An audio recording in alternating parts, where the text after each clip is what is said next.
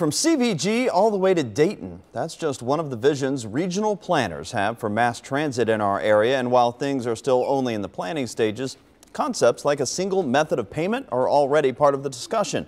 9 on your side's Butler and Warren County reporter Jay Warren drove north to Dayton and joins us there live right now. Jay?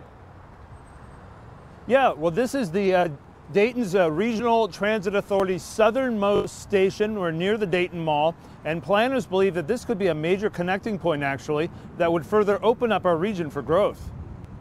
If you go at the right time, the bus station in Middletown is busy for a few minutes at the top and bottom of every hour. And that's a good thing for Katie Powell, who rides often. Several times per week. I would say at least 4 or 5 times a week. In fact, she relies on the bus. If I didn't take the bus, I wouldn't be able to go pay bills. I wouldn't be able to go to the grocery store. The Butler County Regional Transit Authority contracts with Middletown to run these buses. And the dreams for what these buses can do beyond moving people around Butler County is growing in size, like connecting to Dayton.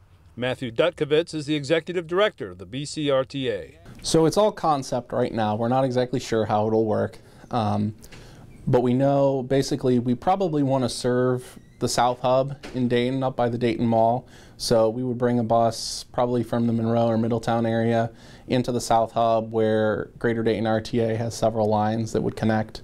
And to have a potential workforce more mobile would be all the better for Butler County's economy. He says it's very important when it comes to attracting new businesses to the area.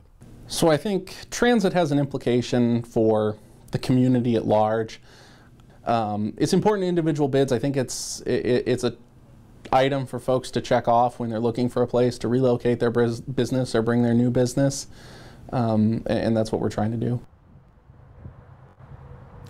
Now, of course, to expand the dreams, that of course takes money, and believe it or not, the Butler County Regional Transit Authority does not run on local tax dollars. They run on ridership as well as grants. So again, it all boils down to money. In order to expand this project, it'll come to that.